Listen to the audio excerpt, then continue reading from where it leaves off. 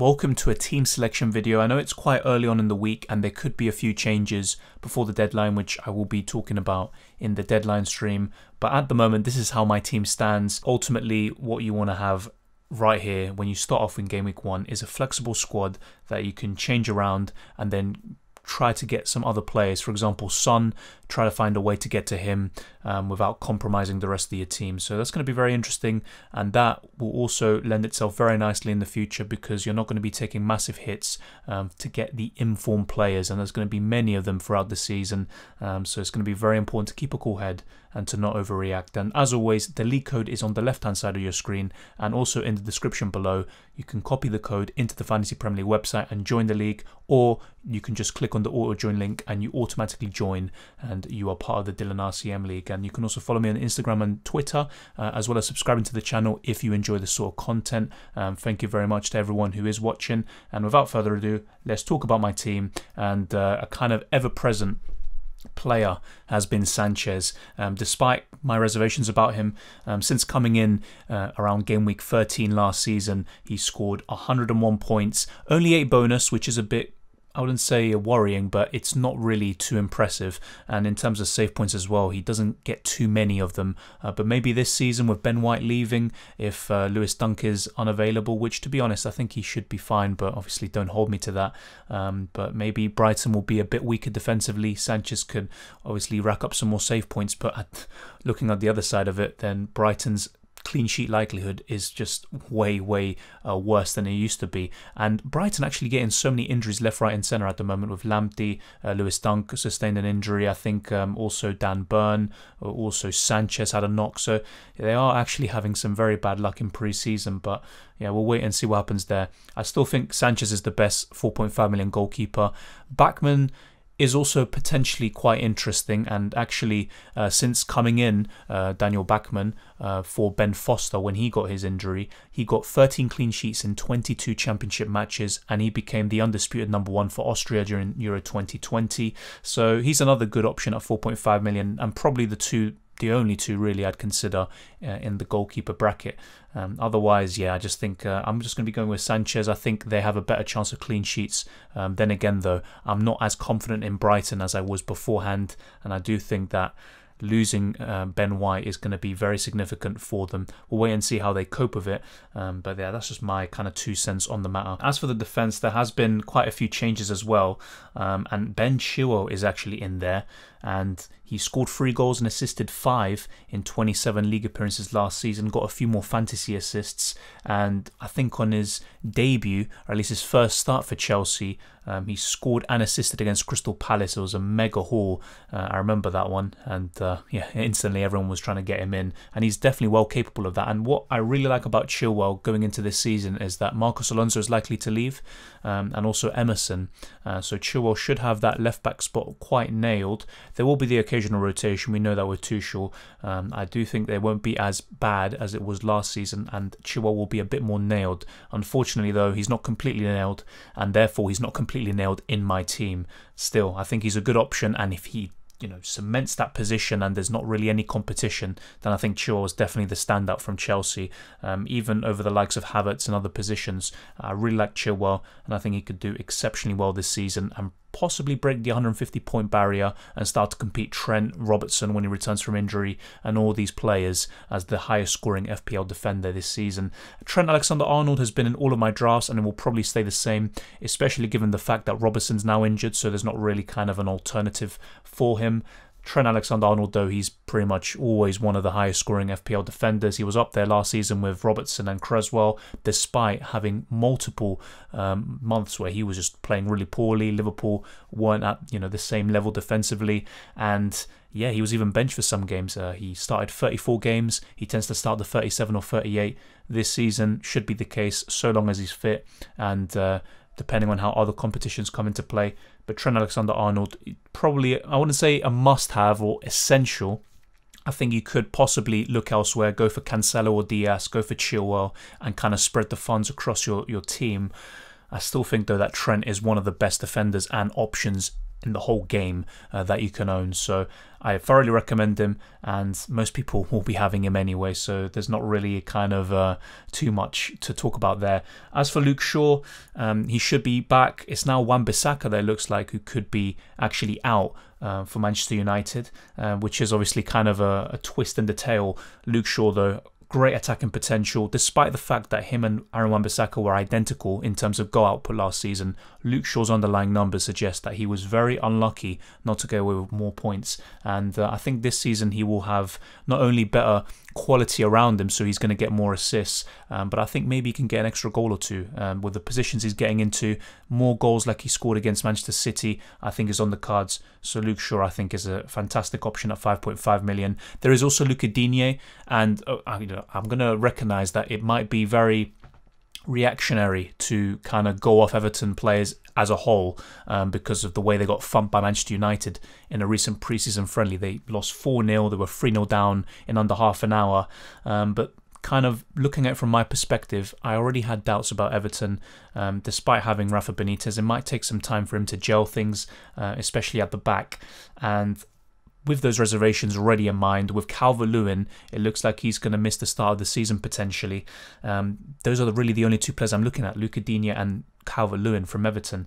And if I'm not really that confident in their defence, and there's some quite tough fixtures, at least from a defensive point of view for Everton, and also just looking at the fact that is Digne going to be as offensive as he was last season when he got 9 fantasy assists? I'm not so sure. So with all those question marks and kind of uncertainty in the air, it kind of does put me off Lucas Digne. So at 5.5 million, I'd rather go for Luke Shaw, who has better fixtures, at least from a defensive point of view, and also Manchester United are just a better team and also a better defence. So that's why that's how I'm going to be looking at it. You could arguably maybe go from Chilwell to Digne, save a bit of money there, and I might do that in the end. But in this moment in time, what I want to do, and this is something I discussed in all of my draft videos, I want to build a team that's also looking for the long term, because I may want to save my wild card for later on in the year, and it might be a viable strategy going forward. And going for the likes of Trent Alexander-Arnold, Luke Shaw and Chilwell, I cover 3 of the best teams in the country and 3 of the best defences, and I could even go for someone like Cancelo or Diaz as well. So I want to look long term and not make multiple changes at the back. So if Digne has a few poor performances, or he's not getting the attacking returns, and Everton are struggling for clean sheets, then he's just going to be a waste at 5.5 million. I have a lot more confidence in the other options so long as they start. So that's why at the moment I think Trent, Chilwell and Shaw, I'd just rather go with them and maybe a City defender over Digne. And then there's Soufal, who, to be fair, he's going under the radar as well. He got 9 fantasy assists as well last season, and it's a tough one, going for him or Cresswell. Cresswell's always going to have that benefit of being on set pieces, so he can always kind of just nick some bonus points or assists out of thin air pretty much. But I really like Soufal, even from open play. You look at the Euros, for example, he looks so good in there. The quality of delivery is exceptional, and West Ham, I think their fullbacks are pretty much the budget version of the Liverpool duo, should I say. So yeah, I really like Soufal, and some good fixtures, although I'll be honest, I'm not too confident in a clean sheet in some of these games like Newcastle, for example, in the opening game. But I do like Soufal a lot, and I think he's a fantastic option. At 5 million, I'd say he's the standout defender. Although there are other options, I think Soufal is the standout at that price bracket. And moving on to the final defender, and this is another change to my defence, and that's why it's very important to kind of nail the defence and get it sorted and avoid those extra transfers. Amartey is in there. Now, with Fofana sustaining a very serious injury against Villarreal in their 3-2 victory in pre-season, he's going to be out for quite some time, it looks like. And Johnny Evans is also nursing an injury. Who knows when he's going to be back. So it looks like Amartey's going to start the first few games of the season, and he looked thoroughly impressive in the Community Shield victory against Manchester City. So I really like Amartey, and I think he's a fantastic option. At 4 million, there's also the Greek left-back from Liverpool. You could maybe go for him, but then again, Klopp could opt for someone like Milner. And Robertson, it's not like he got stretchered out. He was still able to walk, although he was limping. So maybe Robertson isn't going to be out for too long anyways, and Milner could still fill in. So I think at 4 million at this moment in time, Amartey is the standout. Everyone was going for Fofana anyway. Amartey offers kind of a similar attacking threat as Fofana would. So really, you're saving 0.5 million there, and you're getting a Leicester defender who's got some very good fixtures. They look very resolute and solid against Manchester City, although it wasn't a full-strength side for the citizens. But I really like Amartey, and I would thoroughly recommend him. If you're looking for a 4 million defender, instead of going for the Norwich defender Andrew, or going for the Greek left-back from Liverpool, who you might have a few reservations about, there's a lot of question marks in the air, maybe just go for Amartey, who should be nailed for the first few weeks, and I think he can get plenty of clean sheets along the way. There's some very good fixtures, but also what I would recommend is not just looking at fixtures and saying, oh, are Leicester going to win or are they going to lose? Also think of, do I see them keeping a clean sheet? And to be honest, in some of these games like Norwich for Leicester City, I can see them keeping the clean sheets, and that's the important thing. When you're looking at defenders, try to, well, at least, you know, kind of decide or guess, are they going to get a clean sheet? And with attackers, do you think they're going to get a lot of goals as a whole team? And will this particular player do well in terms of assists or goals? So yeah, with Amartey, I really like him. And moving on to the midfield, a few changes in here as well. It's kind of a mixture of my previous drafts and putting it into one. Mohamed Salah's been ever present, and that's not going to change. He's the standout captaincy option for pretty much the next 6 weeks. Obviously, in game week 3 against Chelsea, that's where you probably wouldn't want to have a double up of him and Mane, or even him and Jota. I think he's a great captaincy option for, I'd say, 4 of the next 6 game weeks. And on a whole, I just don't think you can go without him. He's the closest, I would say, to essential out of any player in FPL at the moment. And then there's Bruno Fernandes, who, to be honest, I've seen a lot of people kind of disregarding and saying, oh, I'm definitely going for someone else. Bruno is not going to do as well with the kind of changes in laws about penalties and all of this. I still think he's a great asset. Of course, he scored a great free kick against Everton, and he just has a bit of everything in his locker. 12 million is a very hefty price, but you know, we're getting the highest scoring player in FPL last season. He got a ridiculous amount of goals and assists, and you just don't get that very often. He's going to be nailed. He's going to start every single game week, and with quite a few players out, or at least not fully available yet for Manchester United, Bruno's going to be the undoubted talisman in that side, and everything's going to go through him. So even in game week 1, you could go for him as a captaincy option over Salah. And what I really like about Bruno in general, just having him, is that if, for example, Kane does move to Manchester City, having Bruno Fernandes and Salah, what it allows you to do is keep Salah, and you can potentially move Bruno on in 1 or 2 moves to Harry Kane, and that kind of prevents you from taking big hits or even any hits at all. So I really like just having Bruno Fernandes and Salah, and it gives you a bit more flexibility in kind of a weird way in terms of what you can do with your squad, and also in terms of future transfers. You can also move him on to Son, who looked very good in pre-season, scored yet again yesterday against Arsenal. So there's a lot of options you can do by having Bruno Fernandes, and in the meantime, he's going to get you a lot of points. So I'd thoroughly recommend him. And of course, he's not essential, he's not a must-own. You don't have to go for him, but I just think at 12 million, he's still one of the best options in the game. And then now for the rest of my midfield, I actually really like the look of this midfield, although, like I already highlighted before, Liverpool facing Chelsea, it's going to be quite difficult just to have him and Jota, or at least should I say Salah and Jota facing Chelsea. It's just not really a fixture or a game week where you could probably see a lot of points. But for all the other game weeks where Liverpool have some very good fixtures, I just really like having that double up of Salah and Jota. And Jota actually scored in pre-season, and he's been looking very sharp. Is he going to be put on the bench with the fine form he's in? Who knows, to be honest. But Jota's versatile. He can play anywhere alongside the front three. He tends to play on the left or as a striker, so he's got a bit of flexibility. Salah's always going to pretty much play, so it's really just a case of, is Jota going to displace Mane, or is he going to displace Firmino? And in pre-season, Mane and Salah have also been looking very good, despite not maybe scoring as many goals as you'd like. So yeah, I think Jota's still a great option at 7.5 million. You could also go for Greenwood. And what I really like about Manchester United's fixtures is just that you see a lot of goals in them, in pretty much all of those fixtures, even Leeds, who tend to be more susceptible defensively away from home. So yeah, I just really liked just having one of Greenwood or Jota in there, and you can always downgrade one of them to Rafinha when Leeds' fixtures turn. So I really like having that kind of flexibility in there. I think that's the key with your Game Week 1 squad.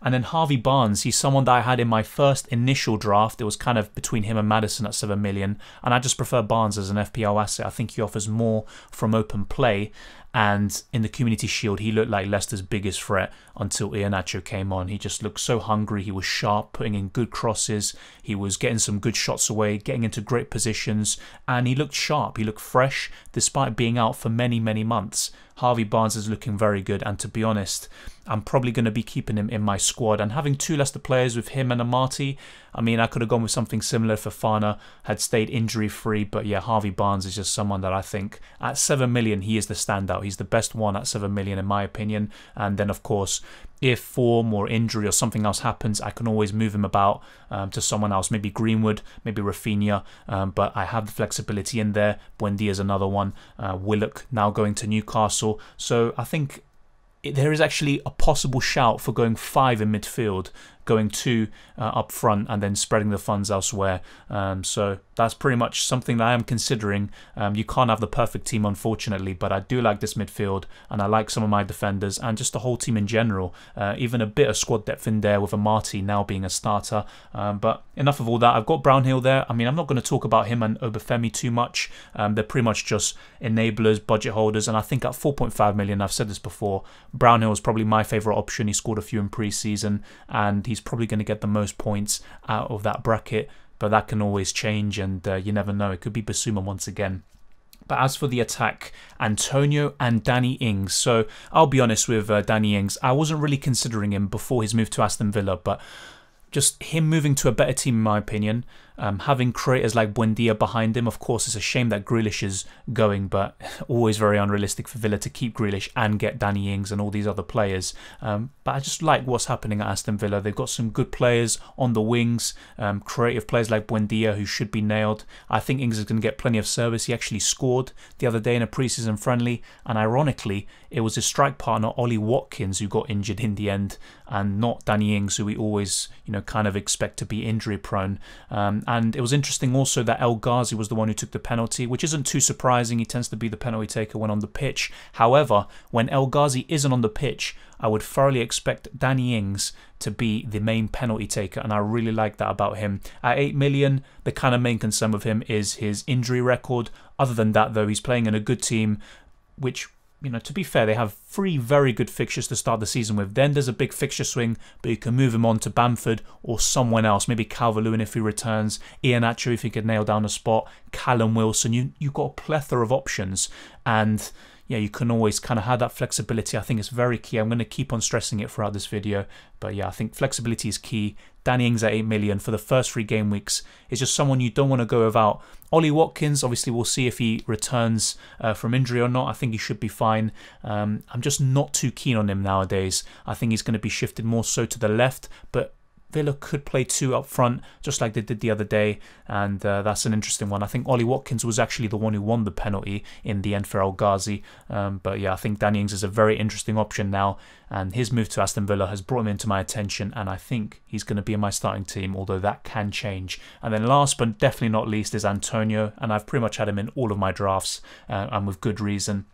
And I just like that double up for West Ham. Soufal and Antonio is something I had pretty much for a large portion of last season. And Antonio, great underlying stats. He's got some very good fixtures to start the season. Just like Danny Ings, and this is maybe very risky on my part, having my only 2 strikers really, Antonio and Ings, both being injury prone, it can really backfire. They can even both be injured in the same weekend. Hopefully I haven't jinxed it there. So that's obviously a big concern. But just like Ings, the only concern really is the injury record. So long as they're both fit and fully available, I just think they can get a lot of points, and Antonio more so over a long period of time with the fixtures that Aston Villa have from Game Week 4 onwards. But I really like this team. There could be some changes in the deadline, like I said before. Having these 2 injury-prone strikers is a problem. Ben Chilwell is not fully nailed. He might not even be playing in Game Week 1. It could be someone else like Emerson or Marcus Alonso, so long as they're at Chelsea. And yeah, maybe Soufal could go for someone else. West Ham, their defence isn't particularly great, to be honest. It's not like they kept a lot of clean sheets. I think Soufal kept 9 clean sheets last season. So it's not like West Ham always keep clean sheets. But then again, there's always going to be problems with your team. Also, Jota, having him and Salah, and then they have some fixtures like Chelsea, for example. You just don't want to have both of them starting, and then having Chilwell and then having Trent Alexander-Arnold, you're going to be losing out on a lot of points potentially. But yeah, other than that, I just really like this team. Maybe you could say there's a kind of lack of depth on the bench, and it's very important, especially if, for example, COVID throws a spanner into the works once again.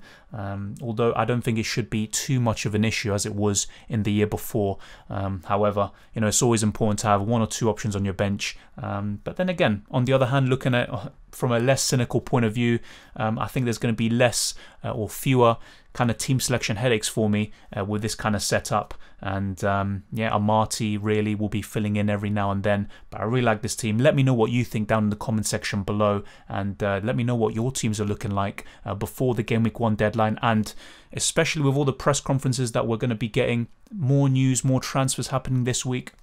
This theme can definitely change, so it's not locked in by any stretch of the imagination. It's just how it's looking like at the moment, and I'm very happy with it.